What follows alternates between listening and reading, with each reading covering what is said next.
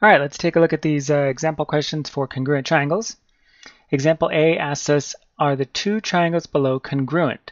And recall that congruent means that they are exactly the same in size and in shape. So to identify that, what we need to do is figure out whether all the corresponding sides and angles of these two triangles are actually exactly the same. And by corresponding, we mean that the individual angles or sides are in the same relative location on each triangle. Might be easiest to do if we actually number the sides so we can refer to them. So I'm going to number the shortest side of each triangle 1, and then the medium side of each triangle 2, and then the longest side of each triangle 3. And I may have gotten those backwards, but we're going to stick with those hash marks too, just because it's easier to look at those that way.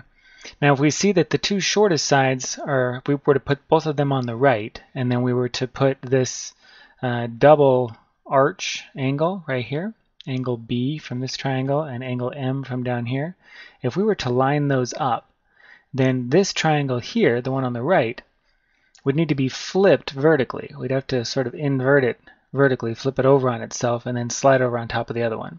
If we did that, we could see that then the top side of each triangle right here would be side 2. And we know that side 2 is the same, that those two sides are congruent because they're both marked with these double hash marks.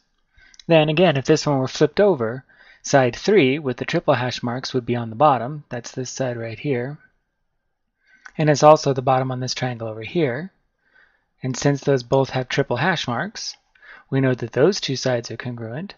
And then finally, again, if this were flipped over, the right-hand side were flipped over a little bit vertically, then the right-hand side of the triangle would be the shortest side right here, side 1, and that side 1 is congruent with the other triangle's side 1, which again would still be on its right-hand side, and since those each have one hash mark, they're congruent.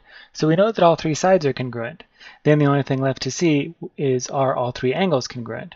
Now if this triangle, the one on the right, were flipped vertically, then again this angle down here would be on top, and it's congruent with this corresponding top angle over here because they both have two hash marks. Then the lower left-hand angle would be this angle A down here, which has a single hash mark, and it would also be the lower left-hand angle on this one if it were flipped up vertically. So those two are corresponding, and they are congruent because they each have one hash mark. And finally, our third angle, which is also marked angle C on our left-hand triangle and N on our right-hand triangle, has to be in a corresponding position. It's the only one left. And those are both marked with a single hash mark, so they're also congruent. So all sides are congruent. So the triangles are exactly the same shape, and the triangles are exactly the same size, and all angles are congruent.